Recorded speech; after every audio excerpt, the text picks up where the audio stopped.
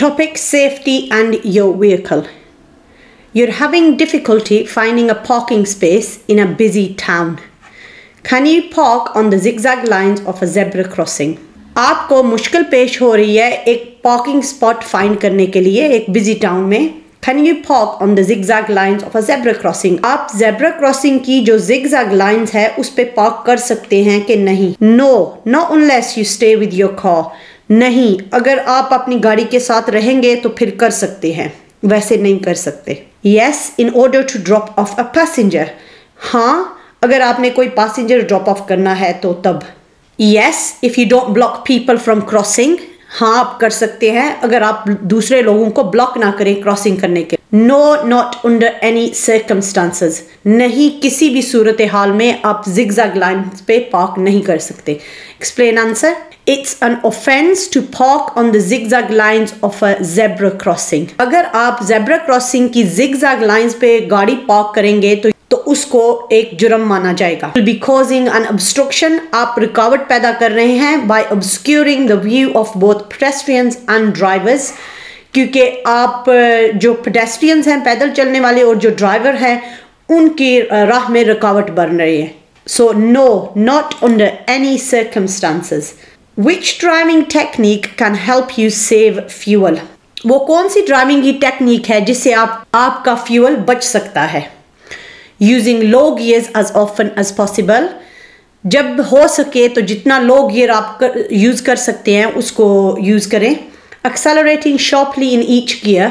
या हर वक्त गियर बदलते वक्त आप एक्सेलरेट करें ज़ोर से. Using each gear in turn. या हर गियर चेंज करते वक्त, जैसे अगर आपने 3 तक जाना है तो 1 करें, फिर 2 करें, फिर 3 करें, फिर 4 करें. Missing out some gears. या अगर कुछ गियर्स आप मिस आउट करेंगे तो उससे बचत हो सकती है. मिसिंग आउट गियर्स मीन्स, सो से for instance you're in gear 2. अगर आप गियर 2 में हैं और आप गाड़ी की स्पीड ज़्यादा कर रहे हैं तो आप 3 की बजाय सीधा 4 में चले जाएं. So that's what means missing out some gears. Missing out intermediate gears when appropriate. जब आप gears miss करेंगे जब हो सके, helps to reduce the amount of time spent accelerating.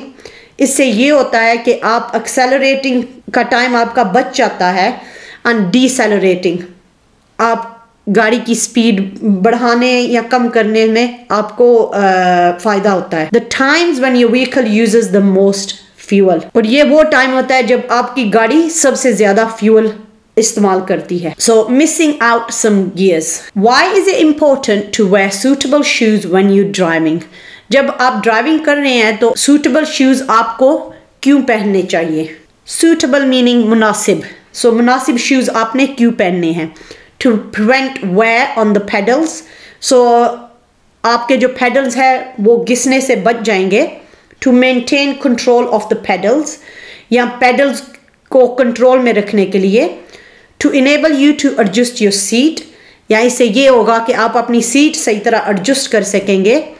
To enable you to walk for assistance if you break down. या ये हो सकता है कि अगर आप ब्रेक डाउन हो जाएंगे तो अगर आपने मुनासिब शूज़ पहने हुए हैं तो आप असिस्टेंस के लिए, हेल्प के लिए जा सकते हैं. When you're going to drive, जब आपने ड्राइव करना है, make sure that you're wearing suitable clothing. जब आपने ड्राइविंग करनी है तो make sure करें कि आप मुनासिब कपड़े पहन रहे हैं.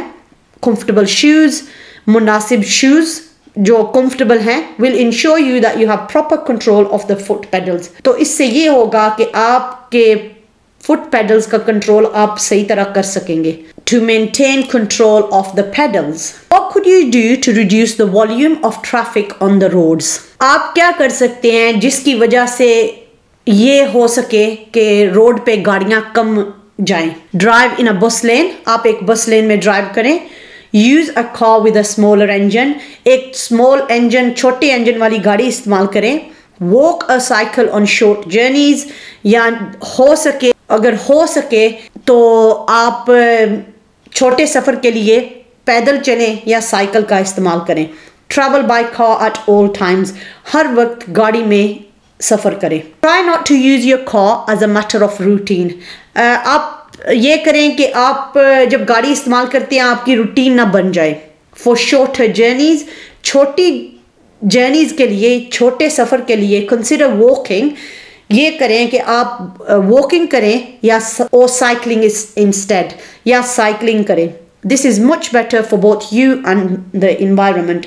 ये इसलिए कि ये आपके लिए और माहौल के लिए, इन्वायरमेंट के लिए बहुत बेहतर है। सो वॉक और cycle on short journeys. When may a passenger travel in a car without wearing a seat belt? एक पैसेंजर एक गाड़ी में कब सफ़र कर सकता है बगैर सीट बेल्ट के? When they're under 14 years old, जब वो 14 साल से कम हों। When they're under 1.5 meters, 5 feet in height, जब उनकी हाइट जो है वो 5 फुट से कम हो। When they're sitting in the rear seat, या जो पीछे वाली पैसेंजर सीट्स हैं उसमें बैठे हुए हों।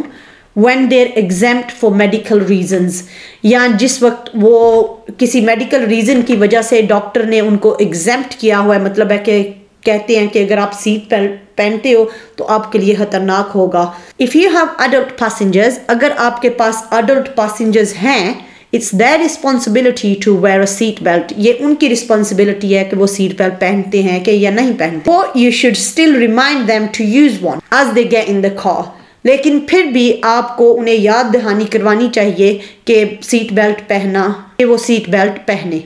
It's your responsibility to make sure that all children in your car are secured with an appropriate restraint. ये आपकी जिम्मेदारी है कि अगर आपकी गाड़ी में कुछ बच्चे बैठे हुए हैं तो उनको सीट बेल्ट बांधना आपकी जिम्मेदारी है। Exemptions are allowed for those with a medical exemption certificate. Exemptions या छूट सिर्फ उन लोगों को मिलती है जिनके पास एक medical exemption certificate हो. So when they're exempt for medical reasons. Right? I hope you enjoyed this lesson. I will see you in the next lesson.